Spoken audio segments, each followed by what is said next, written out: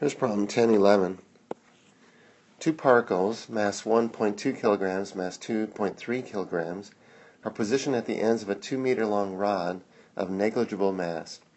What is the moment of inertia of this rigid body by an axis perpendicular to the rod and through the center of mass? Well, let's imagine this. In order to figure out the moment of inertia, we have to find the center of mass first. So let's imagine that we have this rod.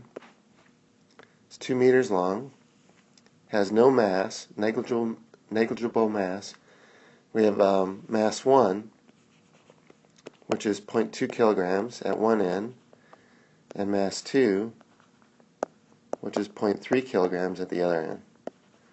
We wish to find the center of mass of this system, so we're going to go that the center of mass on the x-axis is equal to the summation of every mass multiplied by its position over the total mass of the system.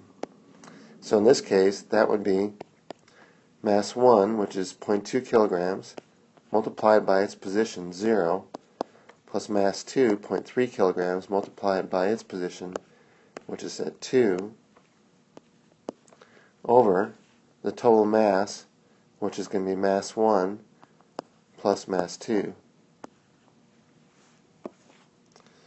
So our center of mass is going to equal 0.6 divided by 0.5, or 1.2 meters.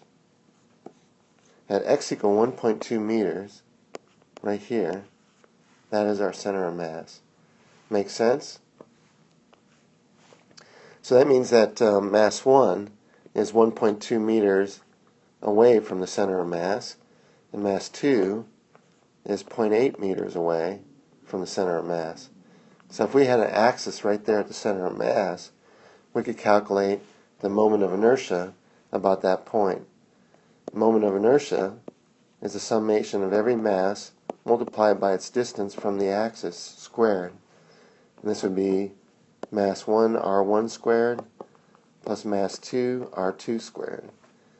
So this would be 0.2 times 1.2 squared plus 0.3 times 0.8 squared, and that would be,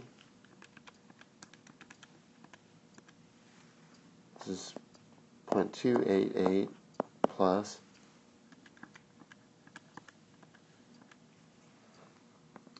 0.192,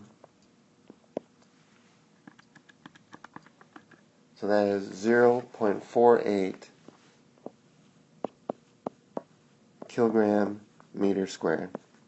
So that is the moment of inertia of this rod with these two masses about its own center of mass.